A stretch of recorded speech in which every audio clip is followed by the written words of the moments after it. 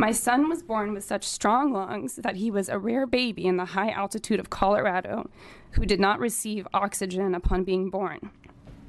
He had to have 7 breathing treatments and a steroid just to breathe yesterday. Thank you. We moved out here sight unseen with really high hopes, and we loved it here.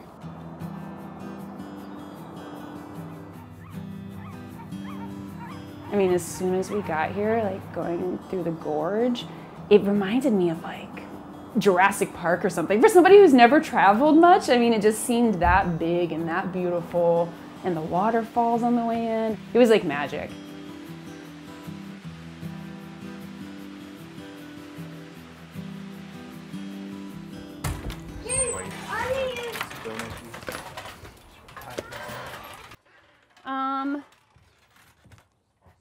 Yeah, we can just get rid of it. I don't need it. Driving? You going?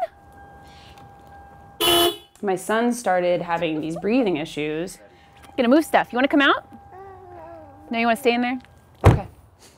And then they just kept getting worse and worse. We really just loved it here, you know, we really did. It got to the point where his face was actually turning colors, like a purplish. So at that point we took him just immediately in to the urgent care, and they told us that they thought he had pneumonia.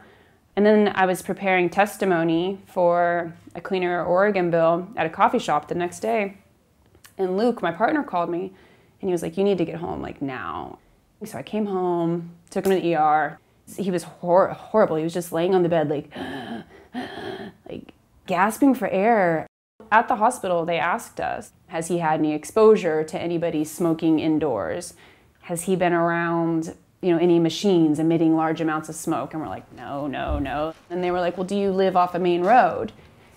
And, you know, we do. So we're like, yeah, we live off of Taylor's Ferry in Terwilliger in Southwest. And then they were like, his condition is a reaction to pollution. It's not an actual defect with his lungs.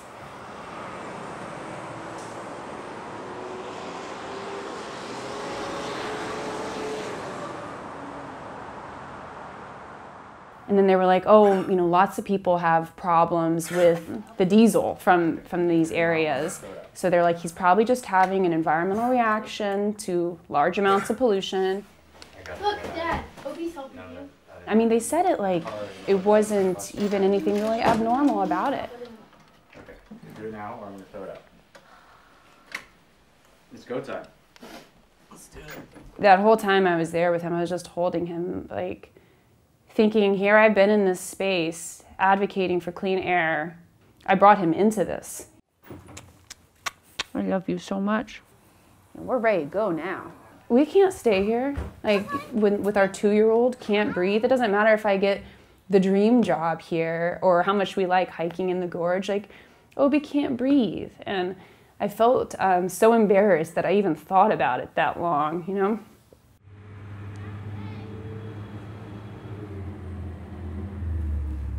All right, I think we're probably good to go. I'm gonna turn off all the lights. This isn't like a permanent thing that my child is now suffering from pollution. Oh man, that's weird, you know? And this is something that lawmakers could actually cure here. It was kind of like, our life is in your hands.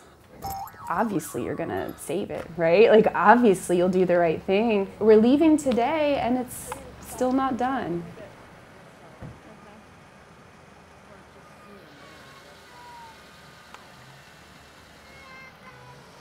It's so obvious. We have some of the worst air in the country, and it's not enough to motivate these folks who talk about how green we are all the time to actually do something. And it blows my mind.